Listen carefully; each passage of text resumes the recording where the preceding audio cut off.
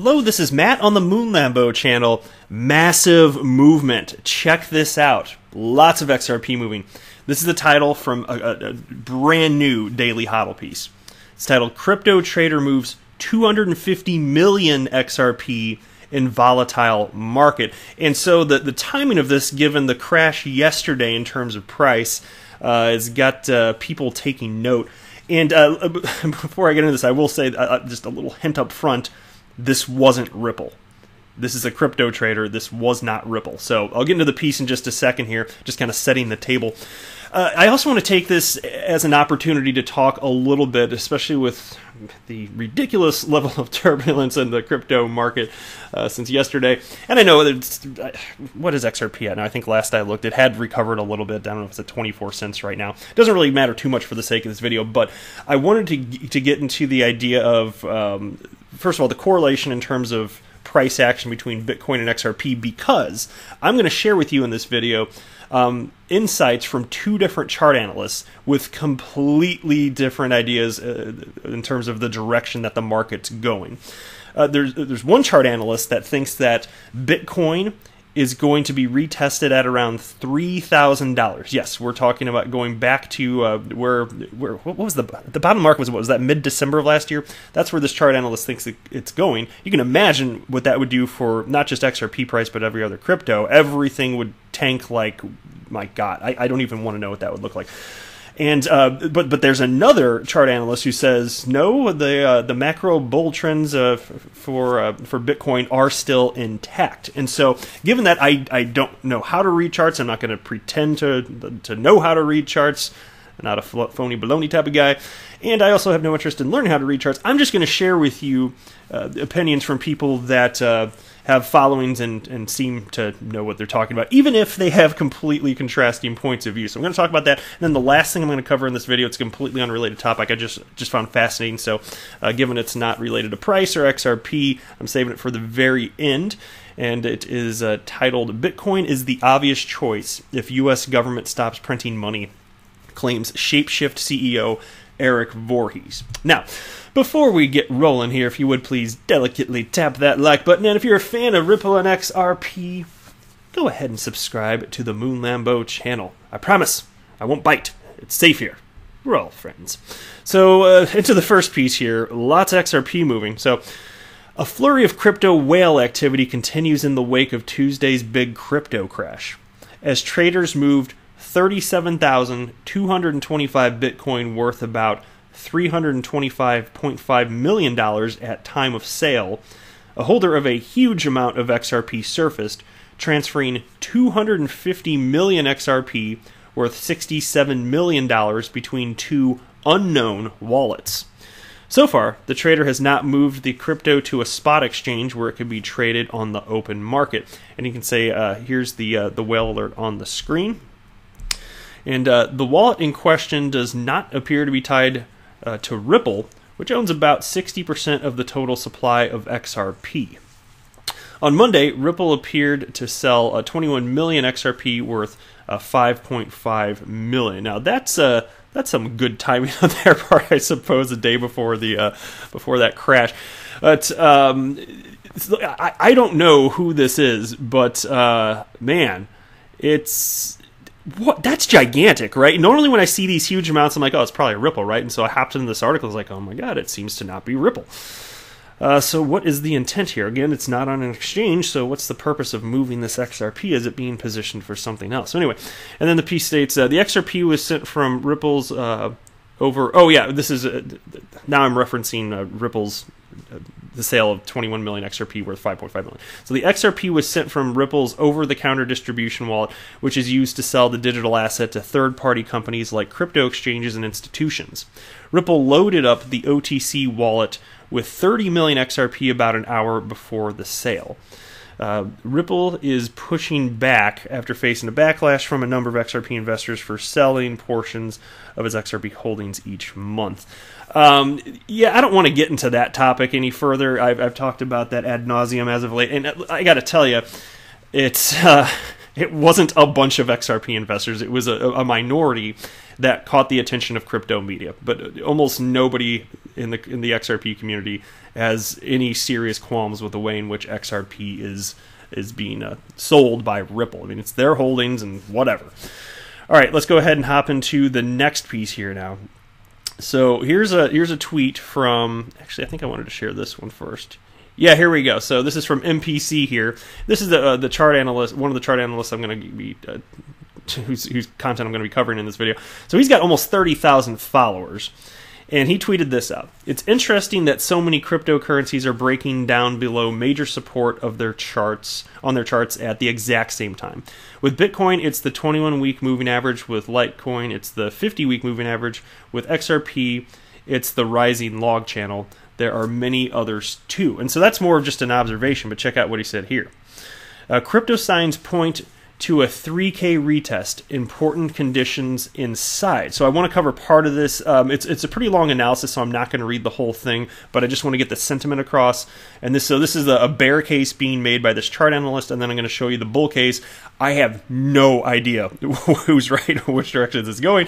Hopefully not down to $3,000 for Bitcoin, because I'm confident that the entire crypto asset class would tank. Although, who knows, if you're the type that likes to accumulate while everybody else is panicking, it could be a fantastic opportunity. If this actually happens, I won't pretend to know.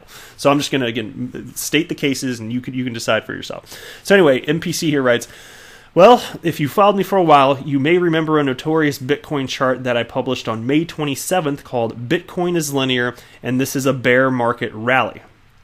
In that analysis, I showed a glimpse of why I believe that Bitcoin moves in a remarkably linear fashion that most people have not discovered. In that analysis, I showed that I thought that Bitcoin would be around $3,000 by October 9th, or somewhere near then, if it continued to move in its historically linear pattern. If you would like to see that analysis, it is linked below. In addition to the linear nature of Bitcoin, there are several other danger signs that point to a potential return to the $3,000 range. As I've said on many occasions, Bitcoin never retested the rising log arc in blue after forming a bear market bottom in December of 2018. You can see that every single time Bitcoin reached the top of the arc, it always retraced to the bottom before making a new high. That happened in 2011, 2013 to 2015, and now it may be happening yet again, as Bitcoin has not touched the bottom of the rising arc since it touched the top in 2017. If history is any indication, Bitcoin should touch the bottom of the arc again before making a new all-time high. Right now, that is in the $3,000 range, the same area that the linear nature of Bitcoin projects price to return to in the future. So there you go, and he has a lot more to this, so I'm going to stop there because I just wanted to share the sentiment. If you want to get into more of the reasons and the technical reasons behind that, feel free to check out this piece on TradingView from him, but that's the sentiment right there. And again, I'm not going to pretend to know which way this is going. I find this stuff fascinating, and I hope you agree. It makes for interesting video content, and you can kind of make your own decision there. Now here's the bull case, though. And so this is by Scott Melker from Cointelegraph. And it's titled, Bitcoin Price, Multiple Time Frames Show Macro Bullish Trend Intact. And I'm going to read just some parts of this. It's long, and some of this gets a little bit too technically wonky for me, but let's get into it. So Bitcoin price made a strong downside move yesterday, dropping nearly 16% from the daily open at $9,691 to a new local low at $8,164. In doing so, price broke strong support at $9,090 and exited the range that it has been trading in since June. Bitcoin's price action remains bearish below this range. There were three patterns widely identified by traders on the Bitcoin chart: the descending triangle, descending channel, and bull pennant. Bitcoin bears pointed to the descending triangle on the chart for the reason behind the drop. This pattern was technically unconfirmed on candle charts. However, the line chart, which only accounts for candle closes, showed a confirmed descending triangle, two opposing touches up and down, with a much higher horizontal base than was being drawn on candle charts. 9,481 rather than 9,090. Savvy traders were able to catch the breakdown $300 ahead of most by utilizing the line chart. Bitcoin bulls viewed this corrective move as a return to the EQ, dashed center line of the descending channel that confirmed weeks ago on the chart. Price remained above this center line for over a month. Bulls will want to see this area recaptured to indicate likely price appreciation, which seems to be where they think it's going here. And I don't read this whole thing. I think there was another. Let me scroll down just a little bit. I feel like there might have been something else I wanted to read here, and I can't recall now when I was prepping before recording this video. Maybe this part. Yeah, so Bitcoin bull markets are marked by drops of roughly 40%, and the current drop from 2019 high is 41.17%.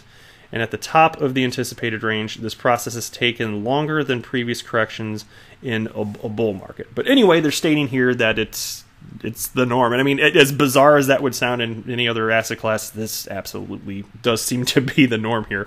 And so I don't want to get into too much more technical stuff here, but the sentiment being here that it's business as usual in reading through this. So there you go, two completely opposing viewpoints. What do you think is going to happen? What do you want to happen? Would you love to see it tank so that you have a buying opportunity, or would that just scare the bejesus out of you and you just want it to ideally go a little bit more in the northern direction, you know? Man, I don't know. Ugh. All right, let's hop into the next piece here. This is from A&B Crypto. Bitcoin is the obvious choice if U.S. government stops printing money, claims Shapeshift CEO Eric Voorhees. Libertarianism and Bitcoin go hand in hand as the latter complements and strengthens the former's vision. Prominent Bitcoin supporter, libertarian, and Shapeshift CEO Eric Voorhees featured in Peter McCormick's podcast to contrast the U.S. and U.K. government's position in allowing/regulating crypto. While talking about the expected financial crash, Voorhees strongly suggested that the governments must change their existing policies one at a time. And here's a quote from him. "Let's change education, policing, regulations, or a part of welfare. If you actually pick something and change that, I think that's practical. Maybe I have zero faith in the political system." And then the piece continues. Moreover, Voorhees speculated that Bitcoin or other cryptocurrencies will take over the world over time as people tend to hold value in the thing that can't be debased. He further believed that the government won't be able to just print money to subsidize its spending, which will in turn force the institutions to reduce its spending. And he said, quote, You get rid of print and, by definition, you force the government to be smaller. Bitcoin is therefore the obvious likely choice. But I don't think anyone could assume that it is impossible that a different crypto surpasses Bitcoin. And I like that he acknowledges that last part, because I find it infinitely unlikely that Bitcoin will stay number one in market cap forever. It just doesn't make any damn sense to me. And the technology is so inferior relative to superior coins like XRP, for example. It just doesn't, it can't be used as money. It's effectively, people have not figured out a way to effectively use Bitcoin as money, and even the Lightning Network, even if it works, like I keep saying, it's a centralized solution requiring pre-funding of accounts. It's like cryptocurrency Nostra Vostra accounts. It's ridiculous. Anyway, and then the piece wraps up by stating the average entrepreneur ended the conversation by pointing out the rising differences between the U.S. governments and its citizens, while stating it as the inevitable outcome of centralization of power. The only way to neutralize the issue was redirected to U.S. government's bankruptcy through a bond market collapse, which will happen in our lifetime, probably relatively soon. So there's a rosy outlook, right? All right, I better wrap up this video. I am not a financial advisor. Do not buy or sell anything because of anything that I say or write. That would be a very, very, very bad idea. Until next time, to the moon, Lambo!